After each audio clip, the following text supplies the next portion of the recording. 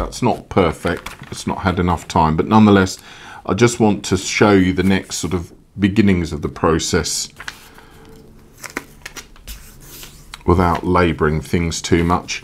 Now, I will always at this stage tape my pattern down. Sometimes you know, you might want to just sort of flip it up and so on, but this is where the couple of ways of doing this can make a difference at the end of the day to the final effect in terms of the detail that you manage to pick up. Now, again, there's loads of different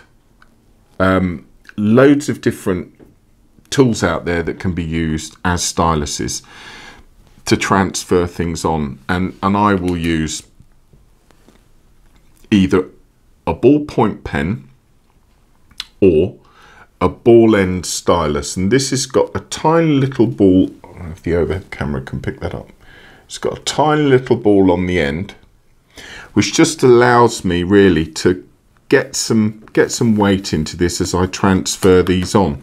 So all you're doing here is you are literally just going back over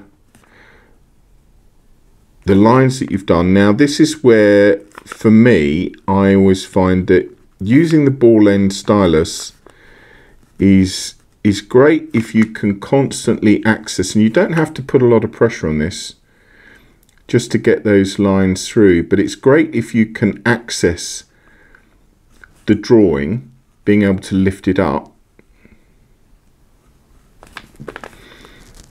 just to check things through.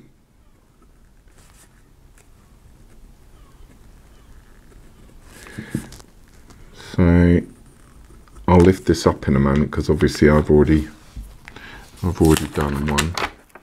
As you can see, not particularly perfectly, but you can see there I've already started to transfer.